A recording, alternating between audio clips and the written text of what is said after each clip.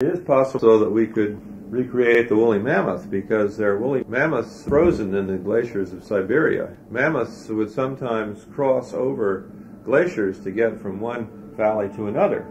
And as glaciers go over convexities in the ground, they form these cracks, and it's easy to fall through the snow and drop 1,000 feet into a crack where you're deep frozen for a long time.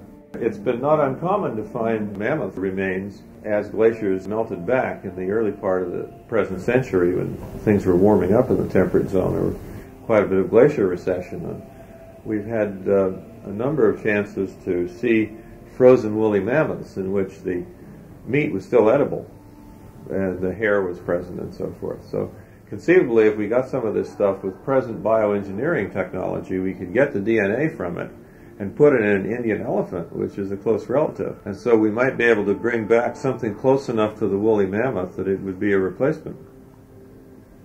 Interesting idea. People have been considering this.